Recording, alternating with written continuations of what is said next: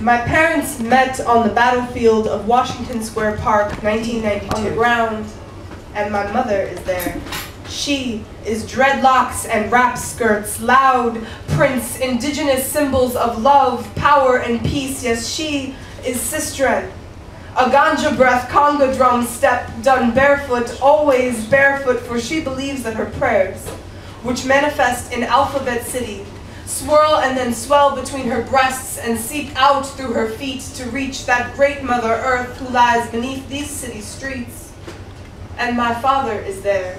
He is worn out sambas, feet calloused from keeping his rhythm while drumming into sheepskins the beats of other people's ancestors. He hears their ancient cries across time, and he knows they like to dance. A merengue, a bachata, a salsa, a rumba. He calls on Africa and asks her to lend him her song. He plays her djembe, her dumbek, her tumbao. Yemaya oloku, Yemaya. Yemaya, mother water, Orisha of oceans. It is this goddess that forms before him in swift, lucid motions, her feet bare, pounding her pulse into the earth. Her limbs swim to the beat of his song, her sarong. It hangs loose around her hips, which sway in time with his fingertips. Yemaya oloku, Yemaya. And so they named me, this child of this fairy tale, this product of something I cannot live up to, these legends that have been borrowed and tested and told again and again and again as bedtime stories. Yemaya oloku, Yemaya. Wonderful!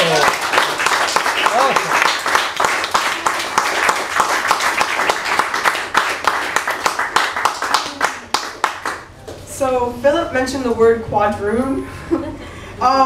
It's a word that was used in the one-drop rule here in America to talk about the racial, the designation of race. So basically, if you were half black, half white, you were a mulatto, and if you were a quarter black and half white, you were a quadroon, and if you're just 1/8 black, you're an octoroon. And so this way, the country was still able to sort of track all the black people and where we were going and who we were getting married with. So I first heard this word in high school, and it actually applies to my heritage. And I wrote this poem, and it was published in my school literary magazine. So this is not my book, but it looks really cool. And this is called Quadroon Girl. I've been scribbling early morning resolutions on my displaced skin. Been running out of gas so fast, paycheck can't keep up these days. These days, I've been lunging my mystic roots. Named by illusion, move me to Africa House, and maybe I won't rot. Hand me your heavy hips, and maybe I'll hum you a few double-edged hymns. Yeah.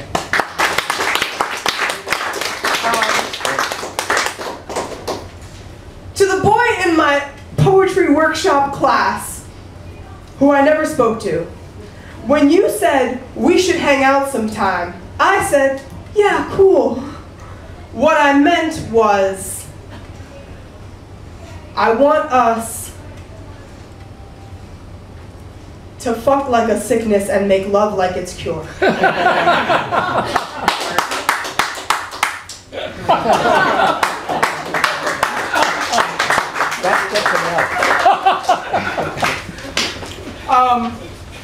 Another little ditty about love.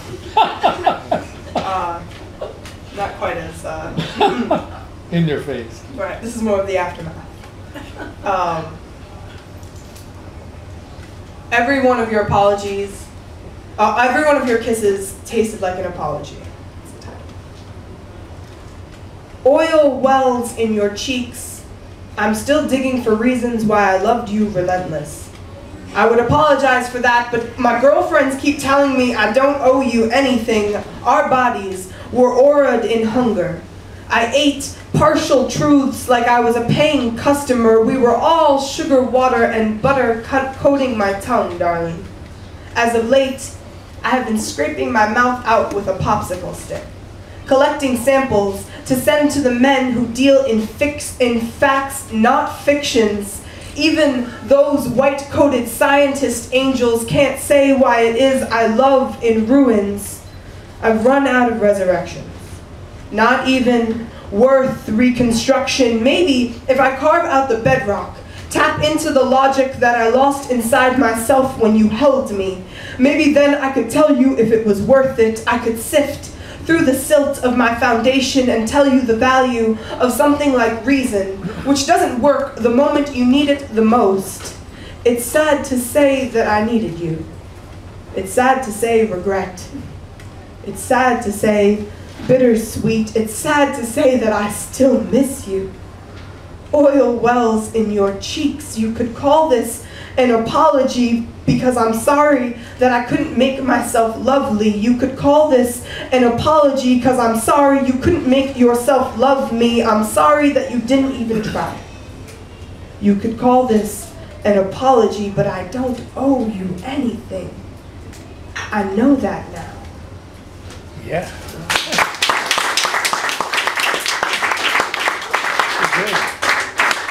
Rock on, girl.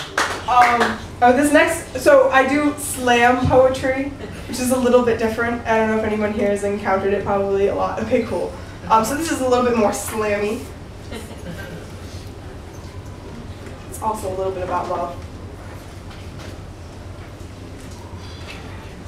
In Miss Wright's American history class, there's a boy in the back.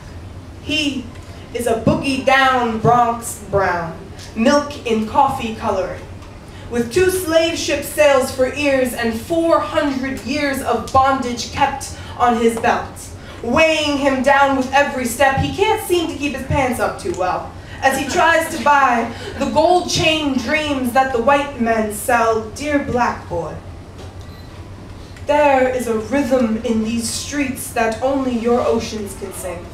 It's a touch and go kind of doo-wop. It's the ping of the hoop when you shoot. It's a freedom you can taste on the tip of your tongue. It's the saffron-skinned beauty whose home is up in Harlem. Watch her swing her hips to your tune.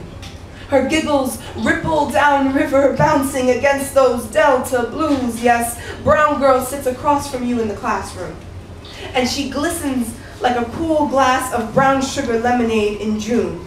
Down south, where the breadcrumb trails of folk tales lead to plantation porches. Yes, she is a sweet vanilla sort of beautiful, who wants to tell the boy back home with eyes sapphire blue that she likes the way his ivory hands move when he talks about the Bible. But she was never thin-hipped or pink-lipped enough to be lady or lovely. See, she was always just pretty for a black girl. And you don't know it yet. But last night she dreamt that her baby brother, who's got the eyes of 1,000 galaxies bursting beyond the clearest night sky you can imagine, came home from the 3rd grade to say, Maya, I'm not white and I'm not black, I just am.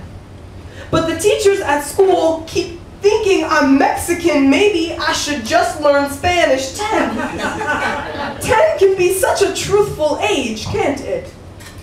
So when she smiles at you, as the clock ticks 3/5 past the hour of emancipation, know that if you let her, she will be there the day they hip-hop harden the pulse out of you.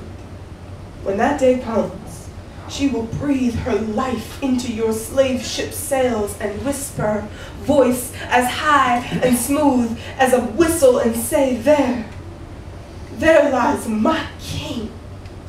And what a privilege it has been to love him. So dear black boy, when they silver spoon feed you golden, gilded legends of parks filled with roses, composed from the symphony of a king's dream, you thank them for their time, but don't let them rewrite your history. Thank you.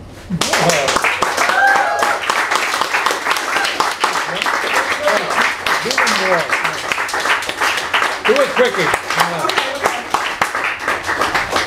Can't get enough. Thanks. Okay, so, something very complicated just happened in my family pretty recently. My mother and father split up. They're not yet divorced, but they recently separated. And my mother very quickly got into a relationship with a man in Jamaica, which means that she is now living half the year in Jamaica. And this is very, very hard on my household of 6 to lose her across the island. So this poem is called Motherland. Sorry to get so serious. Motherland. She, a dead mango seed, a burnt redemption song. He got that slave ship love, skin chalked in a sea sunset, siren of maroon speak. Call him fish belly white.